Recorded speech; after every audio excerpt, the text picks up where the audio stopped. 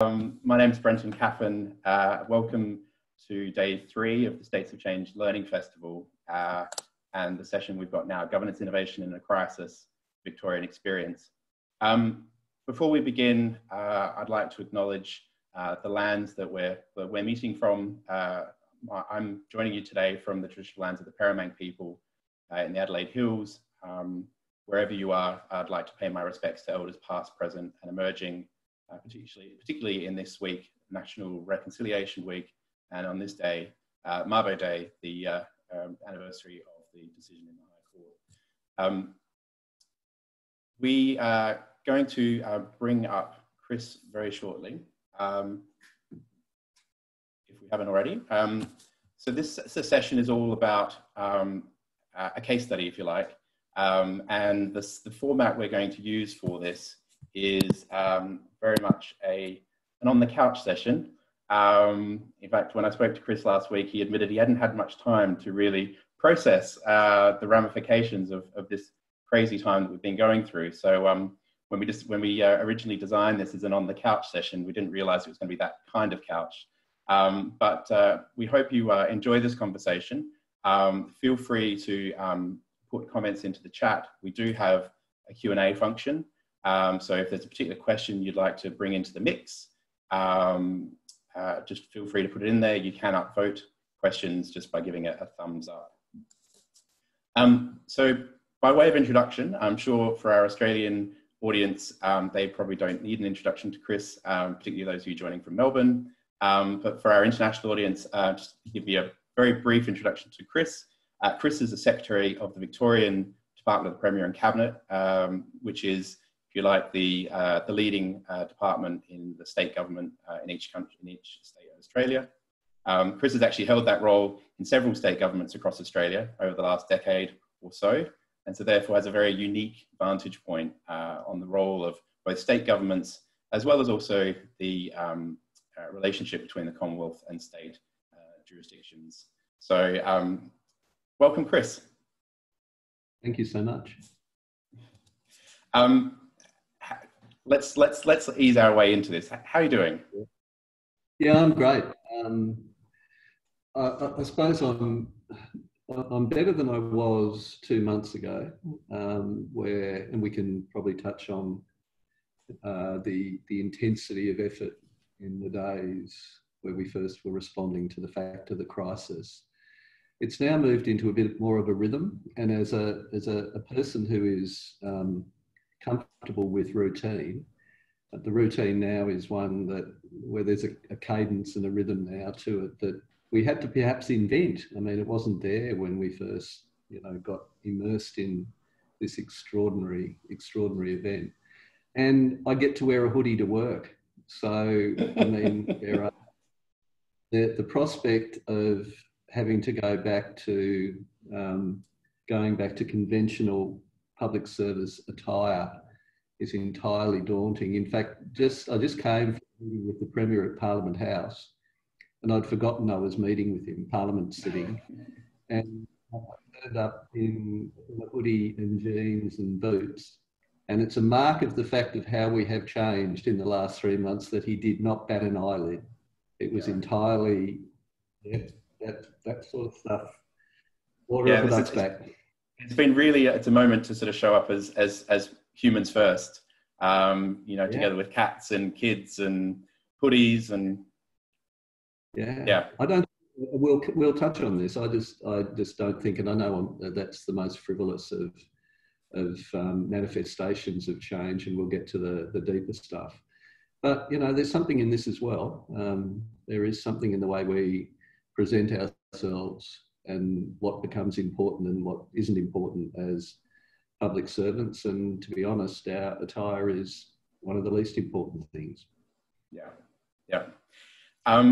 So actually, I might just encourage a little bit of crowd participation, just maybe so that Chris has an idea, as well as myself, like where people are joining from. If we just want to sort of quick shout out in the chat, like where in the world you're joining from. We'll see how domestic or how international an audience we've got, and we'll keep talking. But feel free to check in, say where you're dialing in from, and we'll know whether we have to explain lots of different acronyms. Because there was a Pretty lot of cool. interest. Yep. We've got a lot of interest in this a few weeks ago in the How Not to Waste a Crisis series, Chris. Yeah. When Sam mentioned some of the innovations that you were putting in governance, there was a lot of people very keen to sort of hear a bit more about it. So it was actually partly the prompt. Yeah, that I've moved on in my rhetoric from how not to waste a crisis to how not to squander a wave of public confidence and trust in government. Yep. Well, which is in a way, this is the whole purpose of this festival. How do we actually capture the good in this moment of crisis and make sure that we continue to build on this muscle memory? So maybe for the international audience, although I can see so many people from Melbourne, so hello to everyone from Melbourne. But for those who are overseas and just need a little bit more of context, maybe you could just talk a little bit about, I guess, the Victorian government context, and maybe just a little bit about the sort of how the COVID crisis manifested itself in your neck of the woods. Yeah. So for those who are participating from overseas, Victoria is one of 8 states and territories in the Federation. We're the second largest of the states. I would like to argue that we're the most progressive, but I'm sure there are people around this call who will instantly challenge me through the chat around that. So a highly functioning federation, which and its genius has been revealed through the crisis in a way that perhaps some other federations around the world would be envious. And I can again come back to how we have coalesced as 9 jurisdictions, and the ability of that old bromide of the whole being greater than the sum of the parts. And I think that is absolutely the fact of the experience of the Australian Federation. A bit like everyone, although I must say our context is unique. Victoria and Australia's context is unique in the run-up to the pandemic, because we came out of, as many would recall, out of the most significant bushfires that have been seen in the history of this country. So rather than the COVID pandemic being the first of the crises that we were managing, and we smoothly segued from the crisis of the bushfires into the crisis of the pandemic. And just parenthetically, I have a house on the far south coast of New South Wales, and I was actually involved in fighting the bushfires. Wow. and protecting my property, and then came back to Melbourne, and then fairly quickly found ourselves in the grip of the new crisis.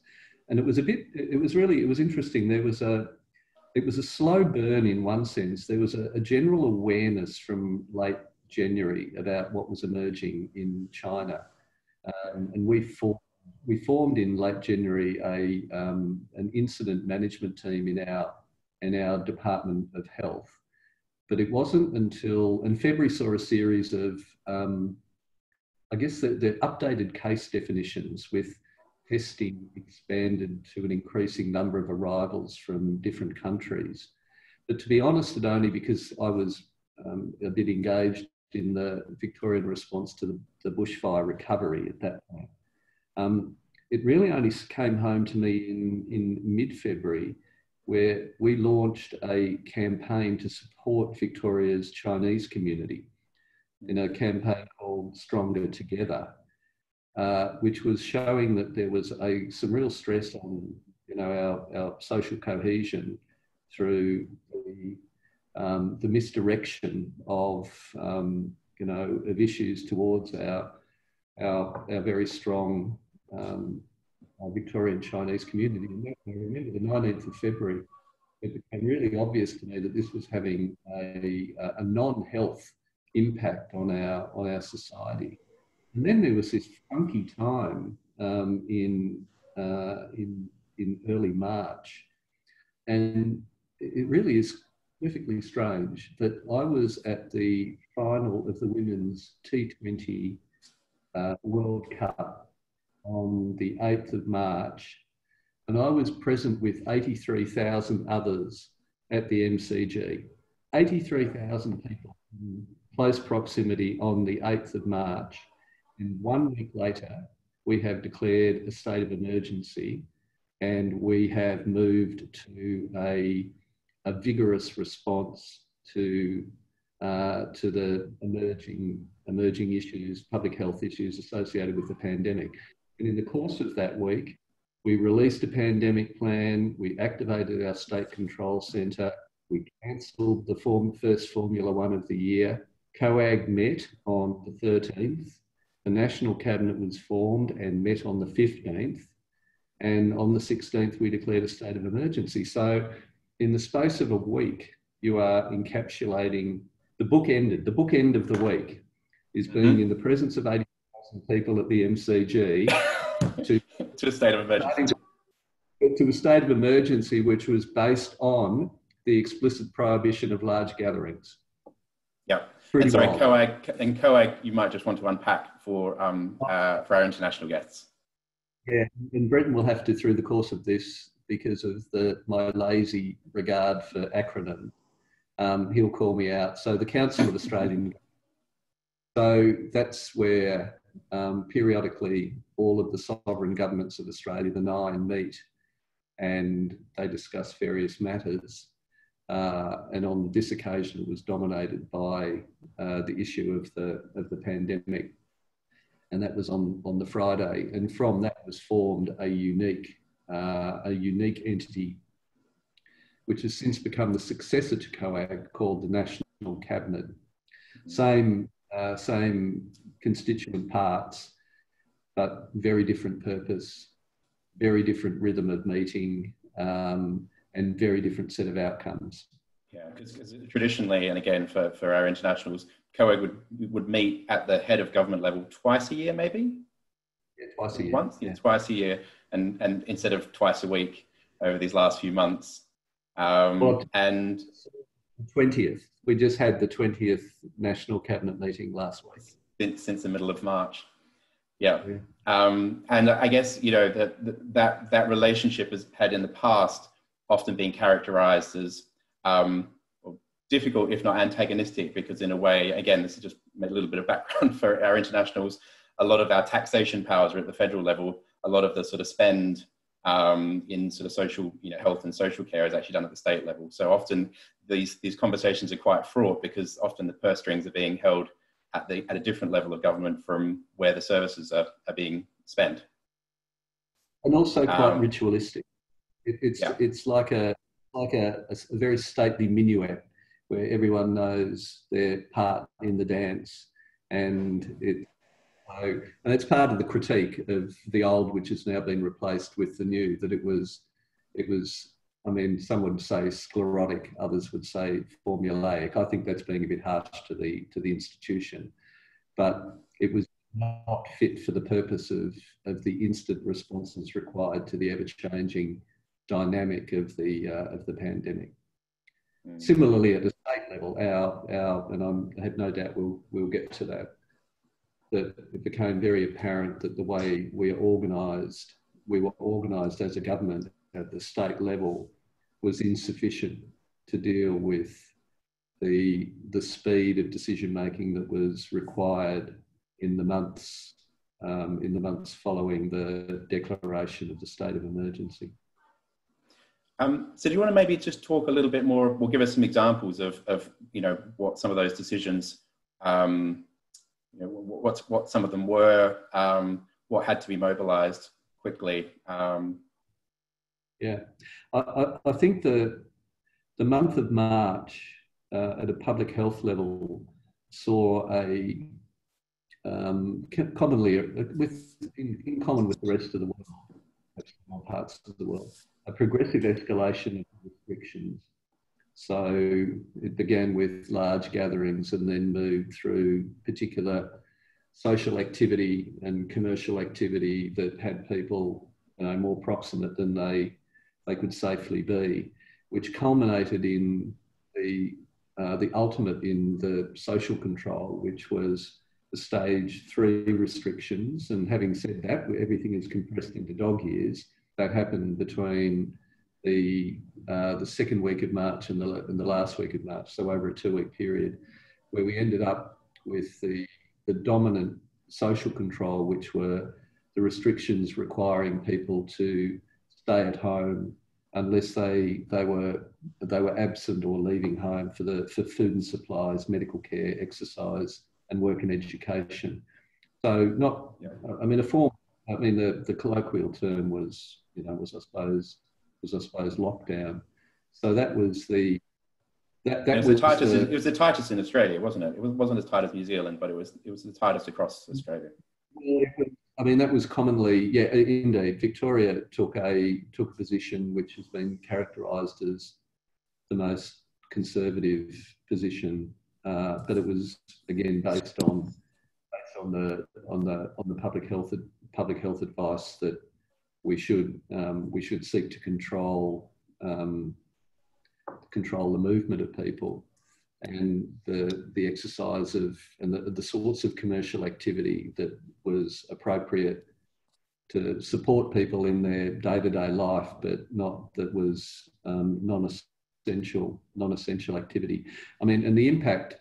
I mean, if you think about it, the impact of those sort of controls on service delivery, we as public, service delivery practitioners, public policy practitioners, was immediate impact was wholesale, and it was profound. So the school education system in Victoria moved to remote and flexible learning totally. Non-urgent elective surgery was instantly suspended. Our emergency department presentations and admissions fell off a cliff. And if you think about our justice and social services, whether it's courts, corrections, youth justice, family violence, child protection, disability, housing, homelessness, drug and alcohol, they were all impacted by the imperative about the health and well-being of both the workforce and the clients. So there was an instant requirement for the public service to pivot to a form of service delivery that limited face-to-face contact with clients where possible.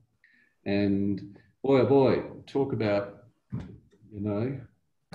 necessity and the mother of invention, the ability of the public service, and to be honest, the sympathetic response from public service clients to the imperative of this new way of delivery was, I think, nothing short of magnificent.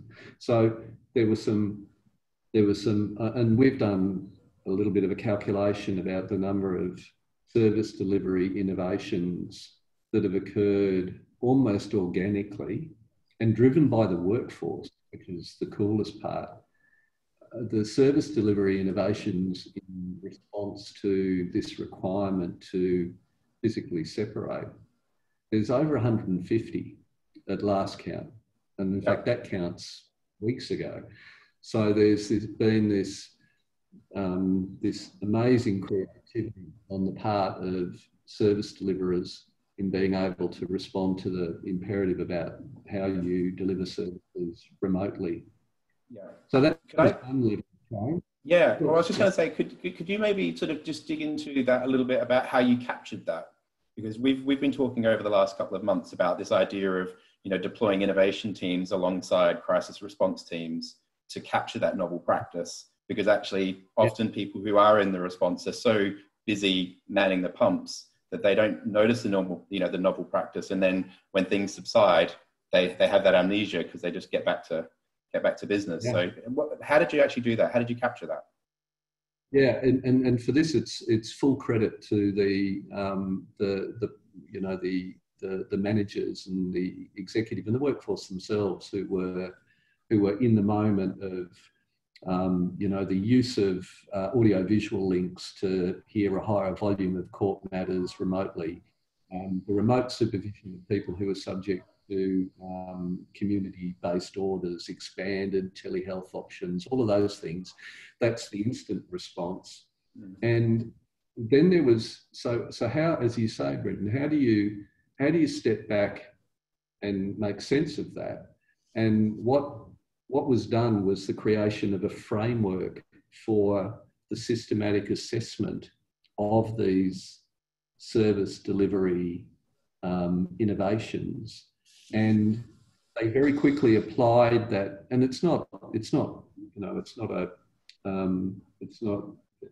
a remarkable framework, but it's still the ability to apply it so quickly and then to activate it and operationalise it.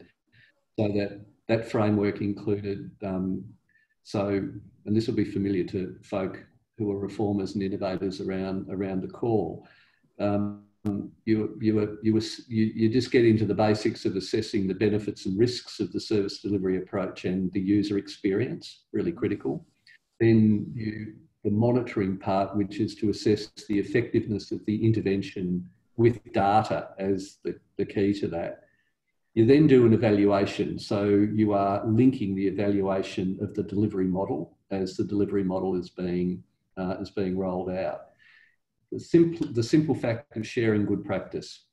So what you are doing is you are not assuming that the practice that you are engaged in that is delivering an effective outcome is limited to your particular service. It probably has application more broadly. And then entrenching the improvements in the day-to-day operations of delivery. Now, over a normal life cycle of reform, you would be applying that framework in some cases in years. Yeah, and not in weeks.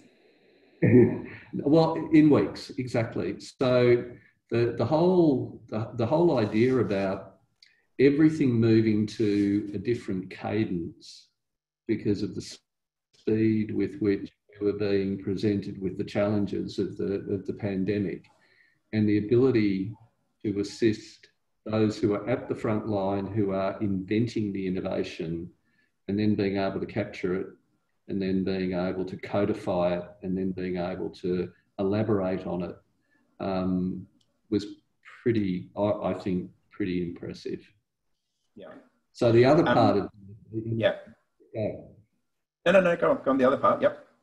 Well, the other part is if you like, is the meta. The meta. So there was the granular and absolutely critical part of service delivery, innovation and responsiveness. And then there was the meta structural and organisational changes to government. And these are profound a change to the structure of government as I have seen in my 300 years of practice. And I've been doing this since the Tudor years. So I've been around. Well, let's unpack that, because I know one of the things we wanted to talk about was this idea of the sort of, we talked about a bifurcation. You suggested maybe even a trifurcation of government decision making, that while you were both dealing with the crisis response, you were also having to set aside part of the government's brain for managing the recovery, as well as kind of keeping the lights on. So maybe you talk a little bit about how you structured that.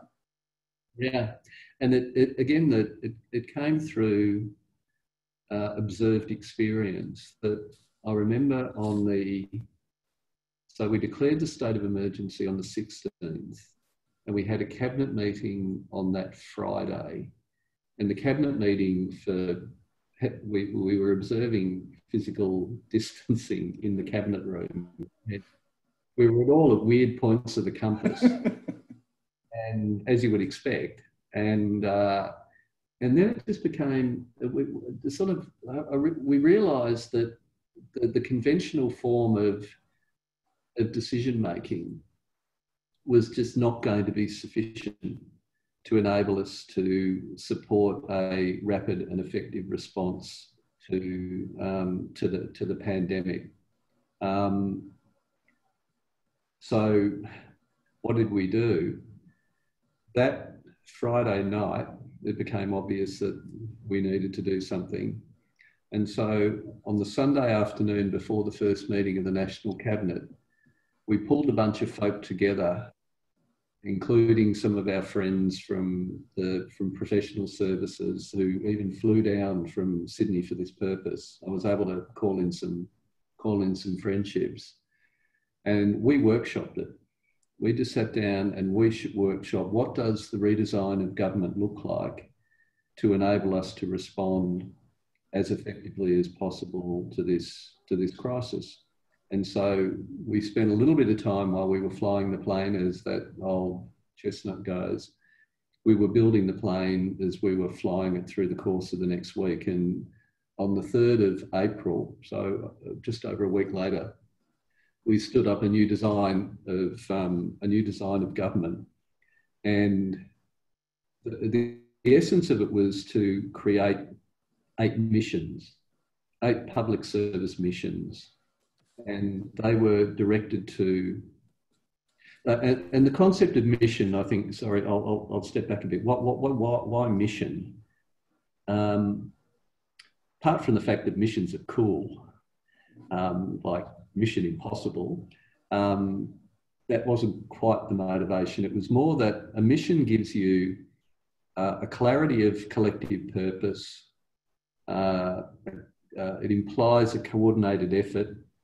It implies the focused application of expertise and resources. It implies the rapid transition from design to decision to delivery. It implies that it's data driven, and it supports a systems approach, which when you are dealing with the complexity, particularly the complexity of managing an economy and a society and a health system, a systems approach is all you've got. It's like it's critical. So we established 8 missions, and I won't go through all of them. I'll briefly. You'll mention a few, yeah. There was the health emergency and economic emergency, so that went to the immediate response. So that was examining our fiscal position. There was the business continuity in certain industry sectors, which are critical to the economy and the response effort, so supply, logistics and procurement. Mm-hmm. Then 2 missions related to the continuity of essential services. 1, people, so justice, education, social services, and the other economics, so the continuation of our electricity network, our communications, our transport network. And then recognising that you need to build for recovery at the same time as you are planning for the instant response. We had a mission around the economic recovery. And then we had 2 missions around the restoration of public services, one related to people and one related to economic, which is to deal with starting to think about what are the long run impacts and risks associated with what we are dealing with, but giving different people the headspace to plan for that, so they're not having to plan for the immediate. And then what we did was we pulled the secretaries, so the secretaries of departments are the chief executives. We've got 8 departments here in Victoria, so it's a small number of administrative centres. We pulled the 8 secretaries, so our top public service leaders, out of running their departments and made them each responsible for a mission, and in some cases jointly responsible. And they were directly accountable to the Premier, who wrote to them with their charter letter for their mission, directly accountable to the Premier for the execution of their mission. Now, in all of this, while they're focused on the mission, how do you run the departments of state? So for the business as usual, and I don't mean to diminish that role, business as usual in a COVID crisis is still like serious business. We created a new thing called an associate secretary, and the associate secretary took over the responsibility for the day-to-day administration of each department to allow our most senior public servants to focus on the delivery of the missions. And those missions, in addition to the Secretary's direct accountability to the head of state or the Premier, they also reported to a body that we created called the Crisis Council of Cabinet. And that was a new invention. It didn't exist prior to the 3rd April. And that Crisis Council, the Cabinet in its normal operation has 22 ministers. The Crisis Council had 8.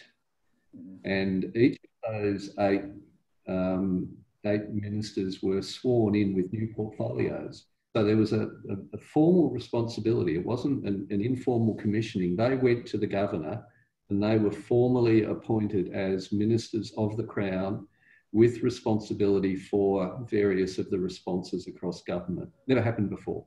And parenthetically, ministers had ever been sworn in remotely, which we did with the governor. The governor appointed them remotely, so there's innovation all over the map. And though that Crisis Council focused on all matters related to the emergency, including implementing the outcomes of the National Cabinet.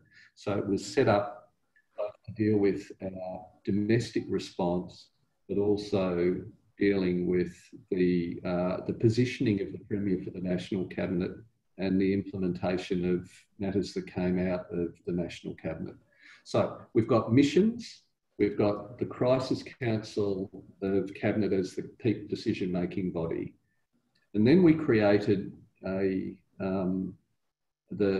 this is probably getting a bit technical, but I'll keep going there because there's an important point in it. I think this is the right audience for this, Chris. Okay.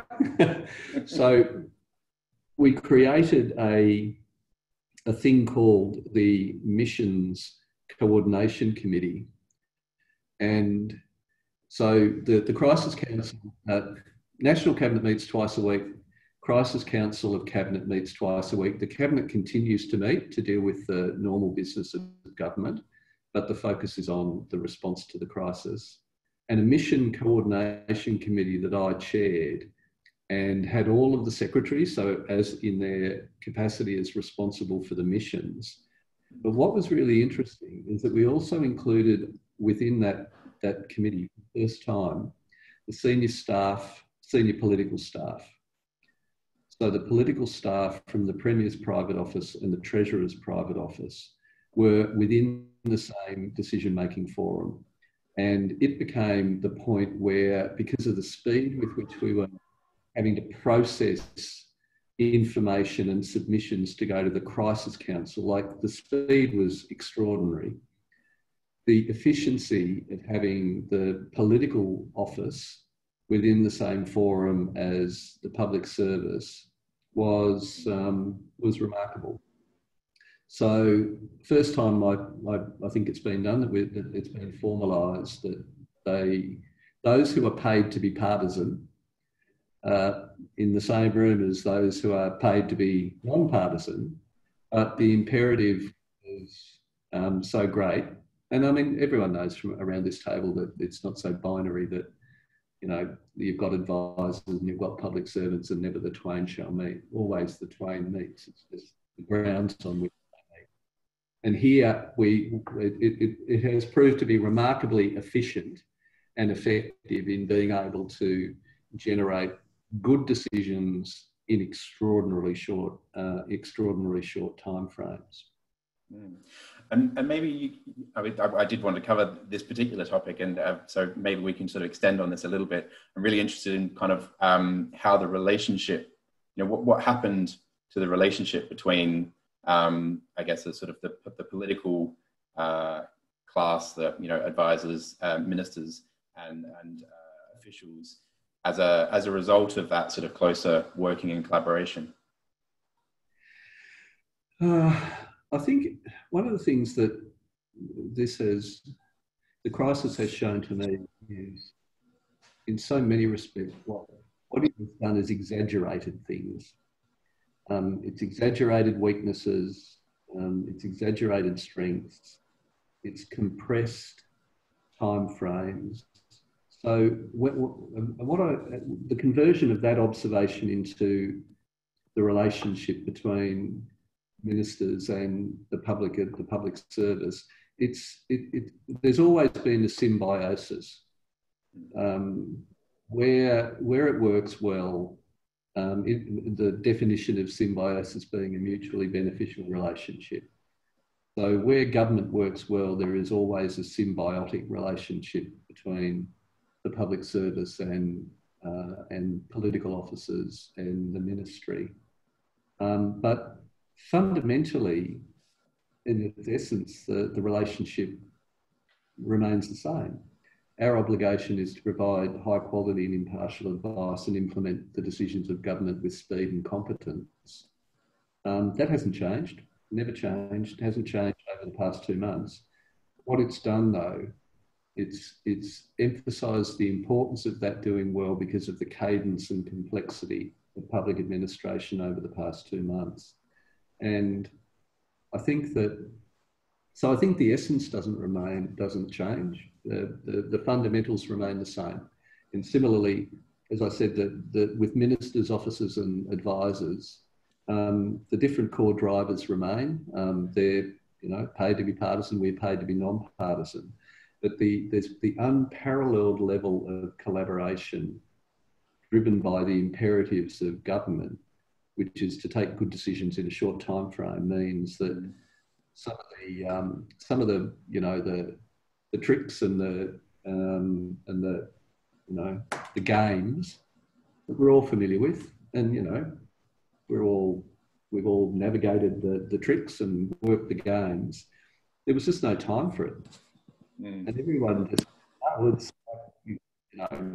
we're motivated by precisely the same purpose. And it's not as though the operation of government over the past 3 months has been apolitical. I mean, that's just fanciful. And the politics of that, to the people, Australians who are around this call, they're apparent in some of the fairly vigorous debate that's occurred at the national level.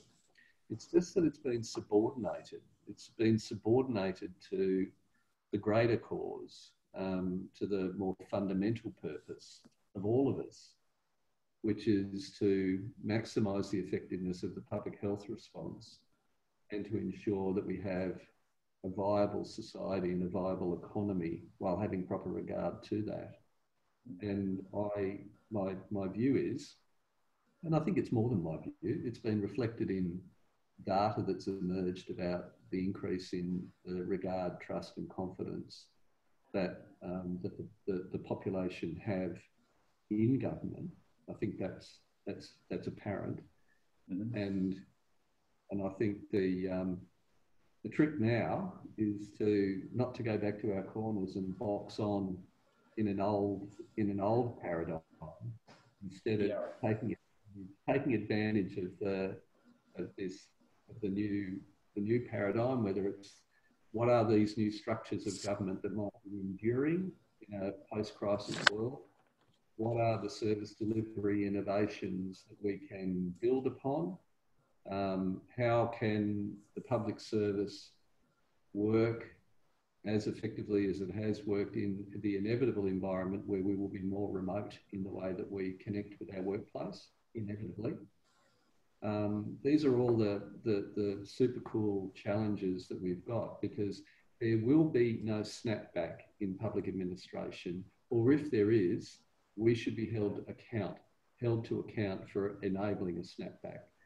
I mean, this provides paralleled opportunity for public administration in Australia and hopefully globally to build upon the things that we've learned and the purpose that we've, commonly signed on to.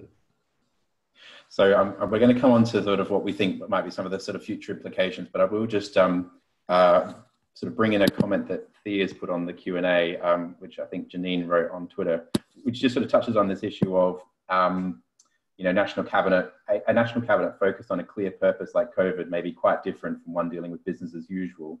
How political leaders, public services and public servants work together or not in crisis versus non-crisis settings is very different. Interested in our reflections on this. So I guess the question is, it's obvious when it's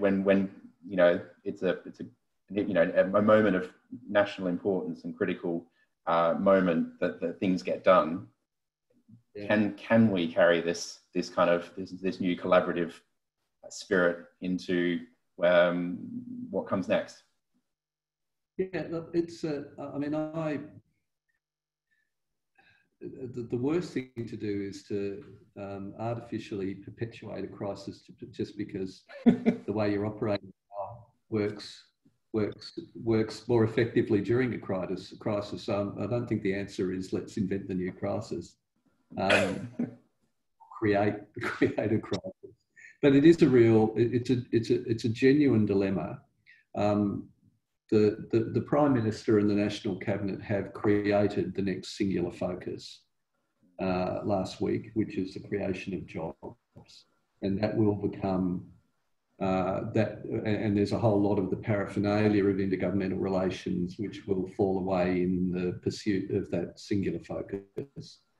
And so I think that is a crisis of a different character to the crisis of the public health response. So let's project beyond that to a world where 850,000 Australians are back in employment, and where, I mean, heaven knows when that'll be, but that is now the singular focus of the National Cabinet. But I think the trick is to work out, diagnose, what is it about the National Cabinet that has been effective, and then to seek to take the lessons from that will work in a non-crisis environment, and a little bit of thoughtfulness about what we have learned and the importation of that into a post-COVID normal world. I think that there's a few things that have come to my immediate mind around that. One is that there's an operating principle for the National Cabinet now, which I think is embedded in its I hope it will become embedded in its operations, which is that the decisions of the national decisions need to accommodate differences between jurisdictions. A recognition that we as a federation are different. The North and the South and the East and the West are different. And the idea that the search for a national position based on a consensus leading to a lowest common denominator, which has been a criticism in the past of some of the operating method, is a thing of the past. And so if you accept, as I think we are beginning to accept, that if we move to an outcomes-based approach, where if we have common regard and common commitment to the relevant outcome that we're seeking to achieve, and outcomes are super cool because they offer clarity about the shared purpose and objectives, and they focus actually on what we want to achieve and the decisions and actions we want to create and the investments we want to make. But to allow for the fact that you can get to the outcome through different pathways and at a different time frame, and that's not a bad thing. I think that will be a significant marker of the way the National Cabinet has evolved its operating method. I think there's been something really interesting too about the transparency through the visibility and high engagement in the press conferences. So it's the absence of, it's like the opaqueness of COAG, where you would have this highly formalised response in the form of a negotiated communique, which was, hard drafted and hard won. At the moment, what the public has been watching is the leaders coming out straight out of National Cabinet, accompanied by the expert decision makers who were providing input to the decisions and communicating directly with Australia. And it happened at both the national and at the state level. And I think I've never seen so much of our chief medical officers as in the last few months. No, exactly. So I think the immediacy communication of decisions and the rationale for decisions to an informed and interested public, I think, will endure. I think the idea of things moving from input to decision quickly, that will endure. So some matters aren't amenable to that. I suspect that the matters that aren't amenable to that won't be considered by the National Cabinet. And what's been also really impressive is, even though as a National Cabinet, there's obviously no constitutional basis for it, but how is it what it is? I mean, you know, from first principles, I don't know, but I do know that it formally adheres to the most critical precepts of cabinet governance, which is confidentiality and solidarity based around collective decision making.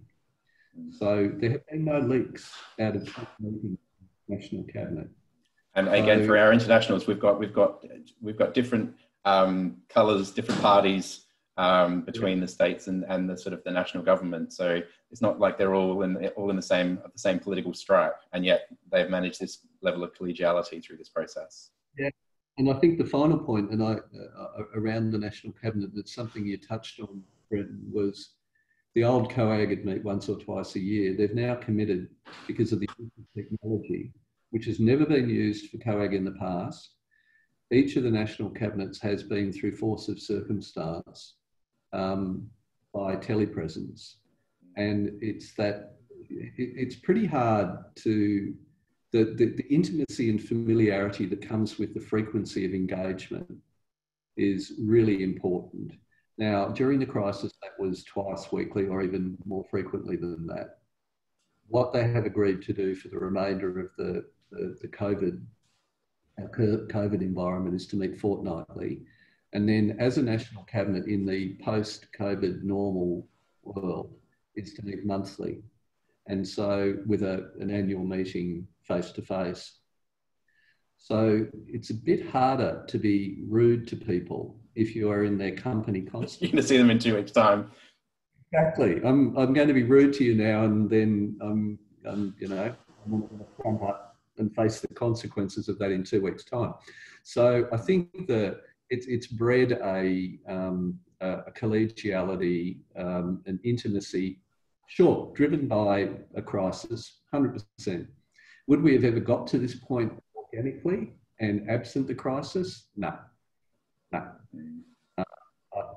They have, our leaders have now determined that there is this that but should be perpetuated. Yeah. Someone had put it, sorry, and I should mention who it is.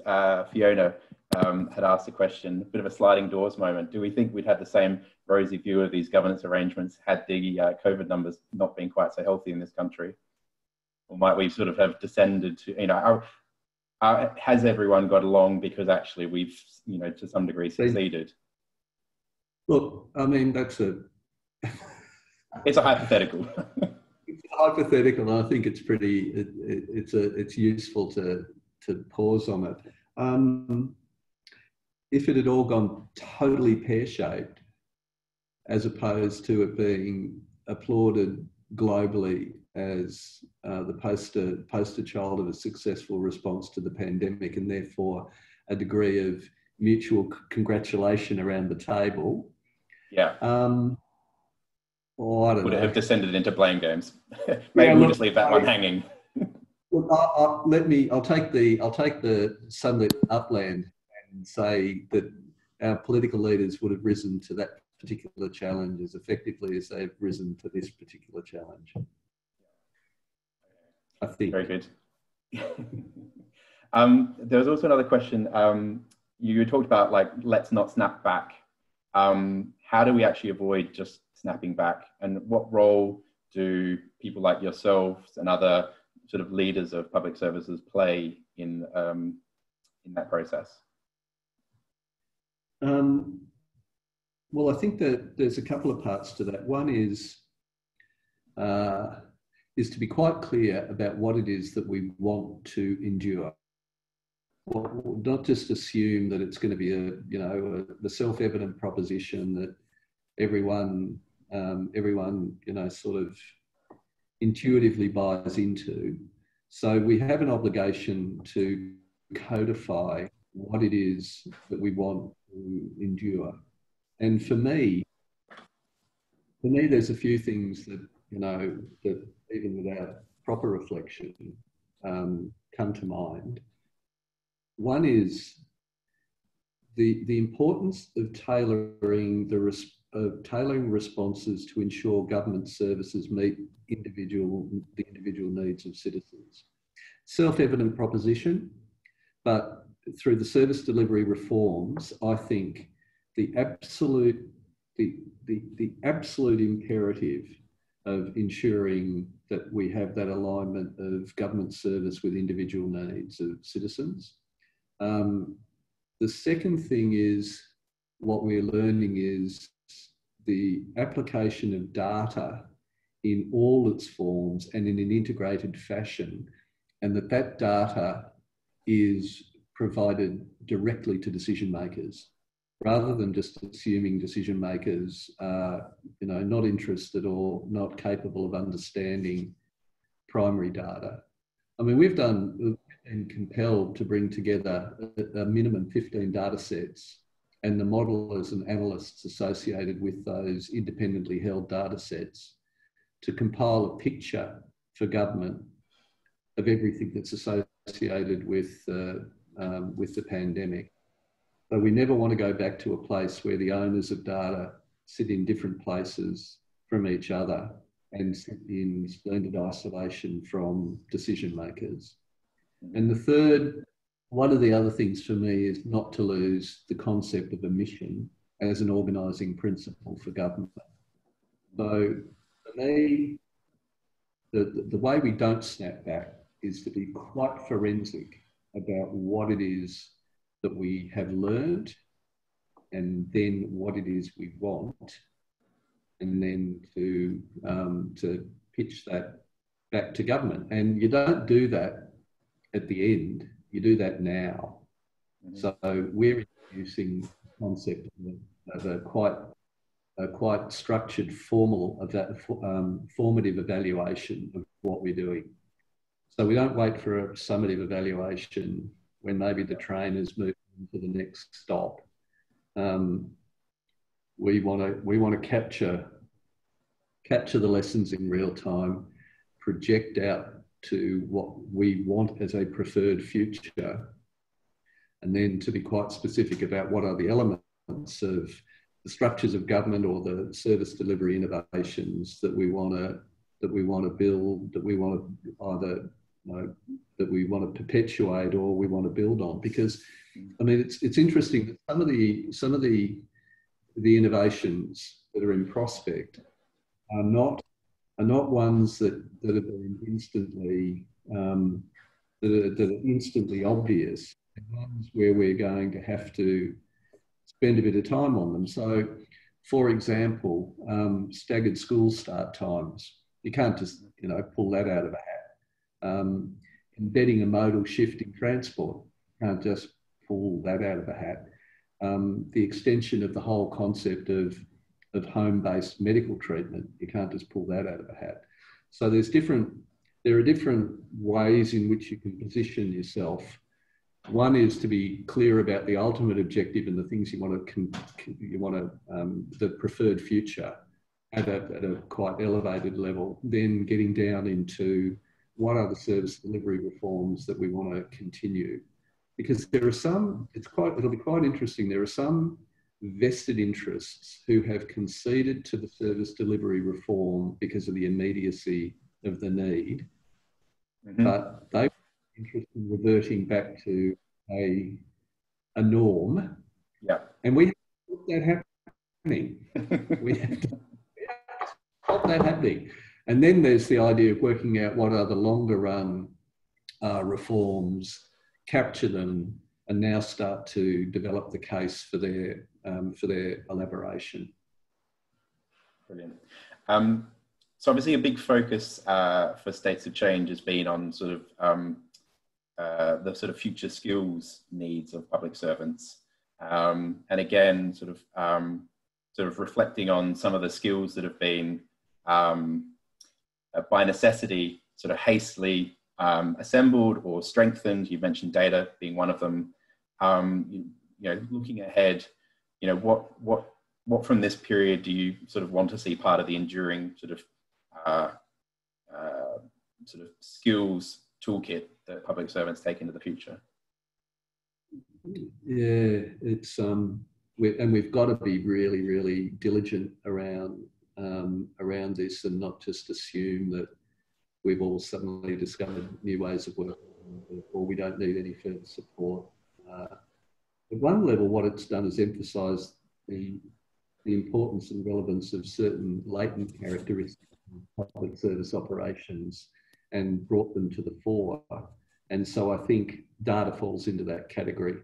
Data has been so important to the effective response of the Federation and of the public service, that for those who were insouciant about the importance of data, pack that insouciance away.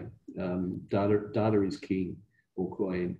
And so I see that as now being prominent.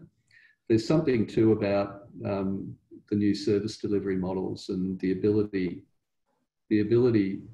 for the public service to become more expert in remote modes of service delivery, and the ability to assist clients to adapt to and exploit new technologies. They're two different skill sets. I think that will be important. I think there's something about it's emphasised for me the premium on systems thinking. Never before have I seen the requirement for an approach to analysis that focuses on the way that a system's constituent parts interrelate and how systems work over time and within the context of larger systems. Everything is connected to everything else, and no more has that become apparent than the intimate interconnection between so much of what we may have been forgiven for thinking were not interdependent. I think behavioural economics is going to be critical. There's going to be a whole requirement to support, I think in the new world, a whole series of new pro-social behaviours, and the importance of behavioural economics in looking at the psychological, cognitive, emotional, cultural and social factors and their impact on decisions and institutions is going to come to the fore. I think there's going to be a requirement, God help us all, for greater openness, transparency and accountability, so all citizens can see how decisions are made. I think they're not going to accept us going back to a more... That genie's not going back into the bottle. Doing business. Yeah, I just don't reckon that's going to cut it. And then there's going to be this really interesting thing about how do we manage work-life balance in a remote working context? How do we assist people with self-awareness and self-reliance? Because, well, to be self-reliant, you need to be self-aware. Do we equip our people to enable them to make sense of a new way of working? And I reckon that from some survey work that we've done, so we've got a public service for our friends interstate and overseas, a public service of about 50,000 in the public sector. So the sector picks up police, nurses, emergency services workers. The core public service is about 50,000. And we conducted a survey of 6,000 who usually work in an office environment and who are working remotely, and to try and find out, well, what the heck's going on? What's going on in their heads and in their hearts? And we found some pretty interesting stuff, which we will need to as part of the investment in professional learning, professional development, psychological support, and so on, professional training. We found some really interesting data out of the 6,000 respondents. And I can be pretty confident that if at the moment I've got 99% of my workforce of 1,100 is working remotely at the moment. And only out of the entire 6,000, only 4% of the 6,000 don't want to have some form of extension of the remote working experience. But 15% are struggling. They want it, but they're struggling. And so we need to understand what it is they are struggling with. We've got a bit of an idea at the moment, but not enough of an idea for us to be able to introduce a systematic response. But what we've found is that the vast majority have been able to do their jobs remotely. Overall, people are more productive and as engaged as before, but the ways of collaboration can be improved. They've actually found that they're as effective in the deliverables, but managing people is more difficult. So we need to help people, managers, with their ability to work with their teams and manage them remotely. And we put in a question about, I suppose it's a bit of a leading question, but they said most of them are thriving. The word is thrive. It's largely due to the support and the flexibility to engage in work-life balance.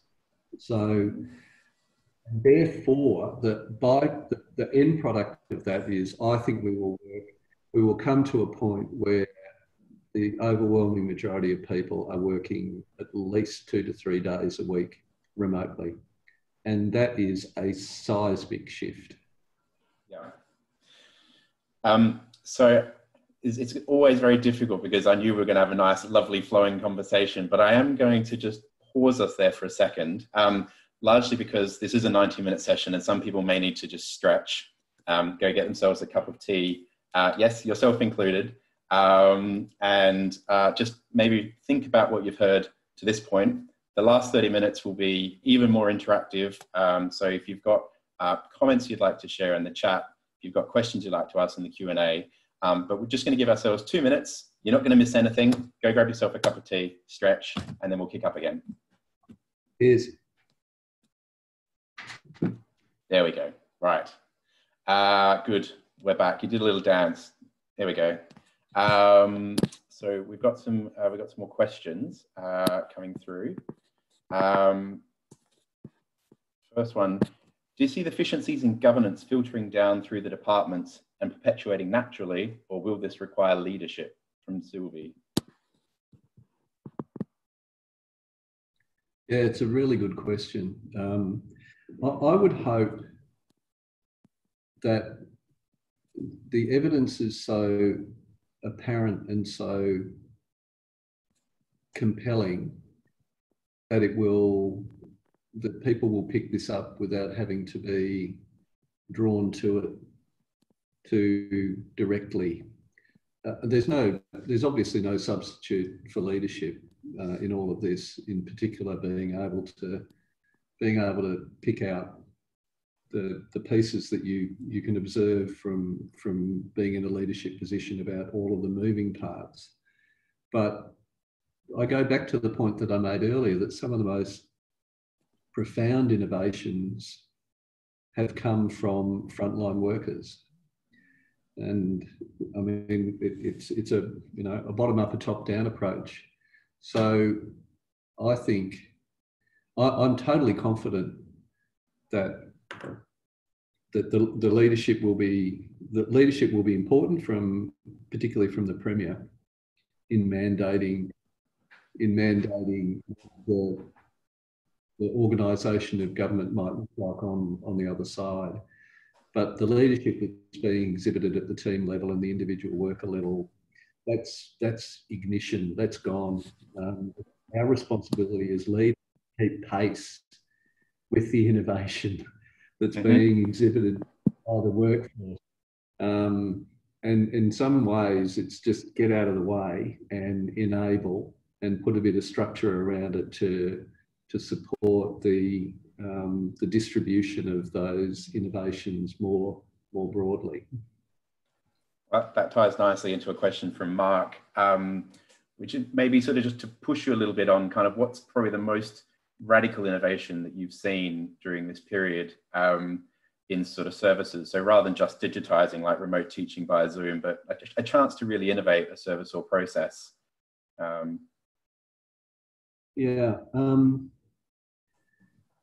Everything is contextual in the sense that radical is in the eyes of the beholder. So one of the more radical, if you look at conservative past practice, has been the use of audio-visual links to enable court matters to be heard remotely.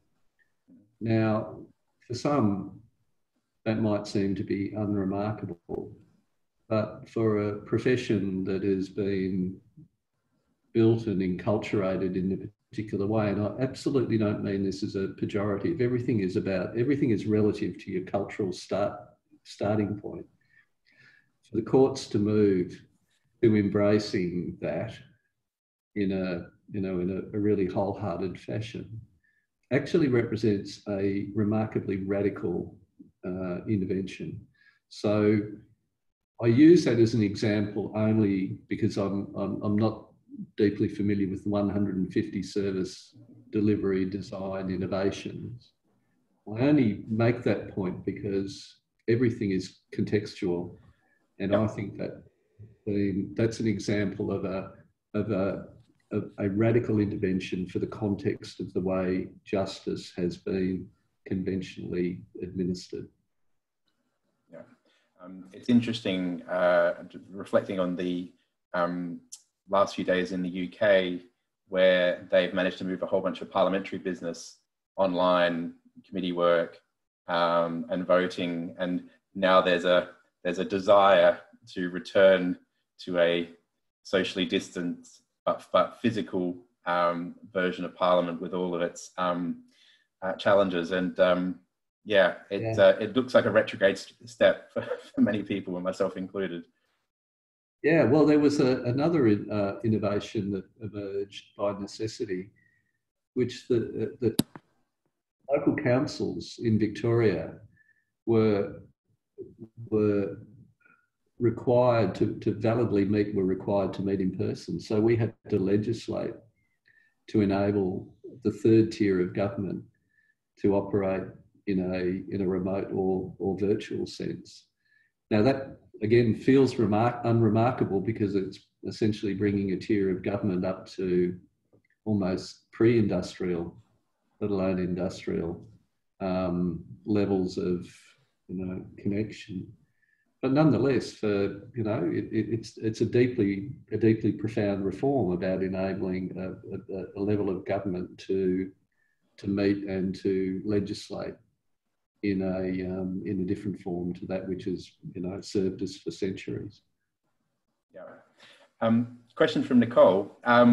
When you were drawing inspiration on how to redesign government, where did you get your inspiration from? Were you looking at specific examples or models, or were you drawing it up from first principles? No, there were. I was a shameless plagiarist. So, I mean, I'm a total bowerbird that if there's a good idea, I'll go and get the idea and bring it back to the nest. And if there's a bunch of people who are in the same room who are contributing to, the gathering of the ideas, there is no template for this model. It hasn't occurred anywhere else, and it certainly hasn't been assembled in the speed that it's been assembled in Victoria. That's just a statement of fact. I knew the limits of my capability around that, which was why on the Sunday I convened, organised the convening of really smart people from multi-disciplines, not just the public service, but the political class, and I just sort of shared a workshop, and then we progressively refined it over the journey. So, was it reference to first principles? I reckon. There were some first principles which were to remain faithful to the fundamental precepts of the cabinet system of government. That there needed to be the accountability of the executive to the parliament can't be ignored. I think there was a principle around maintaining the fundamentals of good public governance, so that you have strong institutions, mechanisms to support decision making is a first principle. And I reckon there was something to write in as a design principle of our responsibility of public servants to be the guardians of public trust and to build it with the community. So everything we do should be referenced to supporting as a social foundation the relationship between those who govern and those who are governed. So, and that's not being overly lofty. You just need to constantly reference your design back to really, really core drivers of our vocation. And to be honest, and this sounds almost twee, it is about the core principle about contributing to a better society through the drive to create and deliver value for the public. So I always figure that the best way of designing something is to go back to bedrock and then to start to build from the bedrock to create the edifice and the architecture. And in all of this, going back to your bedrock, I think is really important, and to keep testing what you're doing against your bedrock. And then what is your decision-making process? Well, the cabinet system is pretty hard to beat. When you think about it, the cabinet, we're having to build into our, into the warp speed of our decision-making, the fact that good decisions are made on the basis of people having the ability to make a meaningful contribution to the subject of the decision, for there to be a genuine contest around whatever it is that's being decided, that options are being presented to enable alternative views to be framed and formed and debated. All of that within a ridiculous time frame. So I think that you have to keep coming back to what supports good decision making, and then not to lose sight of that totally in your design, but to modify it for the cadence that you're having to work. Yeah.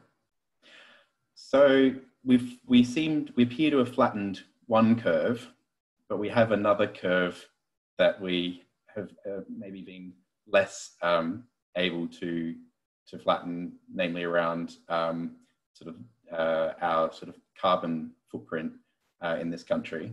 I'm wondering if you've got any reflections about what we've learned from this moment and the sort of the governance innovations we've spent the last hour talking about that might stand us in good stead for the next curve, the carbon curve that we need to flatten. If we don't have a consensus that there is an outcome based on a moral purpose, then we're doomed. There needs to be an acceptance that an outcome of an economy and a society where that has been decarbonised, and that is more than just a rational economic response. It is a response that is connected to moral purpose about creating a better society, which is deeply referenced to our obligation to pass on to future generations a better position than we find ourselves in. If we don't start from that as an organising principle, then we're doomed. Once you accept that, then there are multiple pathways to that outcome. My partner worked for the Australian Conservation Foundation as a climate change and energy campaigner. If you were to ask that question of her, he would have a very aggressive view about the pathway. And I hope she's not listening, but that particularly aggressive view, and it is pursued with vigour, is probably not going to be able to capture everyone who needs to be captured to support the achievement of the outcome. But without the outcome, I'm not sure that we can galvanise ourselves as a society and a public service to to support the multiple pathways to that destination. It's been interesting, hasn't it? I mean, you sort of almost, if you think about that court example, there are lots of things that we think we can't do until we need to do them, and then after we've done them, we look back and say, well, actually, we could do this all along. I'm very interested about what's shifted in both as the speed of decision making, the collaboration between jurisdictions, but also expectations within the public about what is achievable. We talked at the start about, the level of social control that the public ultimately were willing to accept because there was a strong enough justification, rationale for it. I'm curious as to whether you think there's anything there that we can take forward into this next curve battle about bringing the public along with the science. We've talked about the role of expertise being brought into the conversation and the raw data. Is there a different conversation we can be having in Australia around this? If we don't learn from the last 3 months and export that learning to the existential challenge of climate change, then I think we will have done a disservice to the things that have motivated us and bound us over the past 3 months. People will fundamentally disagree with that, and it's a personal rather than a professional observation. But we have demonstrated that we can be organised and we can apply all of our expertise to an existential challenge. It'd be fantastic if we were to then pivot to that as the next existential challenge and to bring a lot of what we have learned to bear. Again, it's a very personal observation and not one that's shared by everyone. Sure. Could the National Cabinet infrastructure be, could that be an effective part of the response? You have to have a singular purpose owned by all the participants, because otherwise you end up debating the purpose. The singular purpose needs to be owned by all for the National Cabinet to be effective. And at the moment, a singular purpose that's referenced to the creation of jobs Yeah. is enough of a challenge for it to be the forum for the debate around the nature of the outcome. I think would be unproductive and would ultimately not a particularly useful way of focusing the future of the National Cabinet. And that, again, is not to dumb it down. It's just that effectiveness has been driven by the unanimity of purpose or connection to the purpose. And that will happen around the idea of the creation of jobs, because, you know, that the whole thing about and decent jobs, you know, the importance of employment for so many different parts of our well-being, not just the obvious and immediate. So I think, Brenton, it would be best to, for the moment, for the Cabinet to be focused on something around which there is no disagreement about it as a national imperative. Yeah. We're nearly out of time. I'll ask one more from the audience, from Rach. She says, what compromises do we tolerate in a crisis that we need to guard against on the other side? Yeah. Look, I think the single biggest compromise that we need to guard against is that involvement of the citizenry in the development of the policy prescriptions. Now, the reality is that good policy is based on good process, and good process has as part of it the iterative engagement and the deep socialisation of policy prescriptions with the public. And what has been necessarily necessarily put to one side because of the requirement to move with the speed we've moved, is the deep engagement and iterative engagement with the citizenry of the options in relation to particular, you know, policy outcomes. And that is, to me, the single biggest challenge, is to adapt the process that is associated with good policy to a time frame that is compressed. Deliberative decision making is, I hope it's not a luxury. I hope we can move to a point.